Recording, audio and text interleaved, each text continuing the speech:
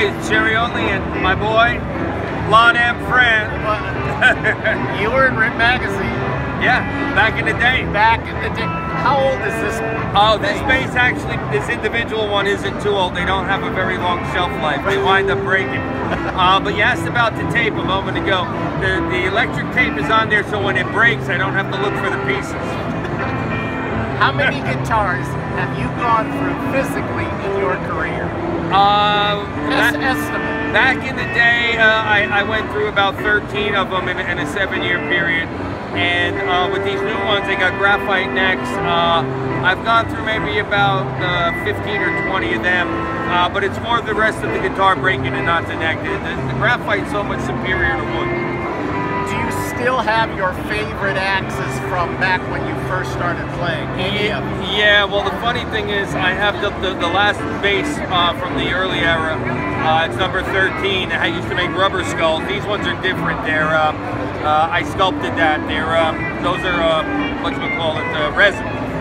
They shatter, but the other ones are made out of rubber. We were breaking strings. I played with a pick, and I was popping strings every night in the middle of the show, and I would have to rethink everything I was doing to now find these other notes where I was so used to playing them where they were.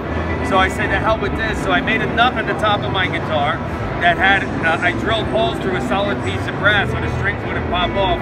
And I put on an E and an A and an E and an A. So I had 2 guitars on my neck, so I only played 2 strings.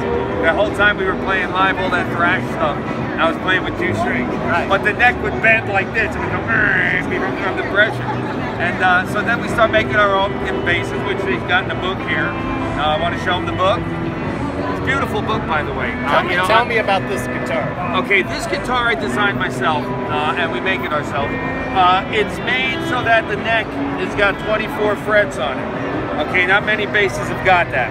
All right, and then you had to cut the body away so you could get up that high on the neck from this side here. So the design is actually, it looks like it's 2 bats upside down against each other. And then we made our own pickups. These are brand new. They're not on in the book. These I made myself.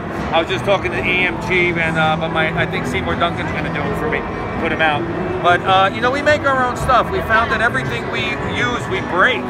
So you know, it was a matter of coming up with building our own shit. So, you know, we had a machine shop our whole life. I still work in the machine shop. It keeps me level. You know what it does is that hands are a working man's hands. Yeah. Well, yeah, I work. You know, when I'm home, I'm in the machine shop, and when I'm on the road, I'm breaking equipment. Yeah, you're an artist. You're a lunatic luthier. How is your like desire to get on stage in front of people changed or evolved? Oh my God!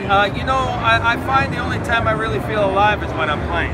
I mean, you know, holidays with family and stuff like that is great, but I find that freedom comes with the ability to let go. And you know, for me, I was thinking about that. You know, I can see why people will never retire, because you know, it's just something that you crave. It's something that becomes a part of you.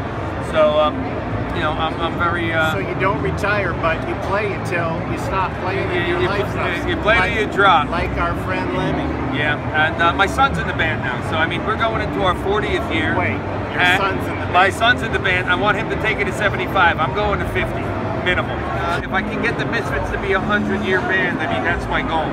My goal isn't record Billboard charts or any of this crap. Right. My goal is I'm fighting time, trying to be here for a century. Entropy.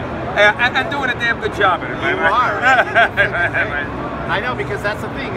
Our heroes are dying because that's just the way of the world. Yeah, they eat too much sugar, man. Yeah, they eat too much sugar. You're going to exist, man. Thank you. Well, hey, thank you guys so much.